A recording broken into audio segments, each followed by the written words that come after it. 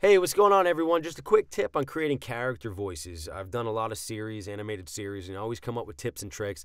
It's an industry like standard to do this. A lot of voice actors I know do this. You mix impressions to come up with a new character. Hank Azaria does it. He said it best.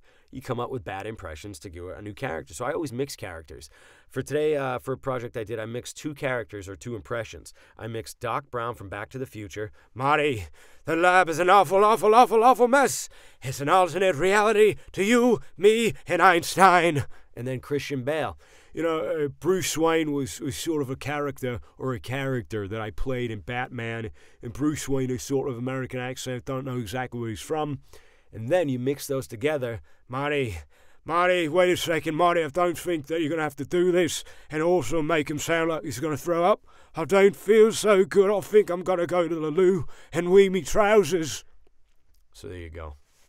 I've embarrassed myself. I've said too much. Have a good day. Hope you learned something. If not, I gotta go. See y'all later. Much later. There's Marty McFly.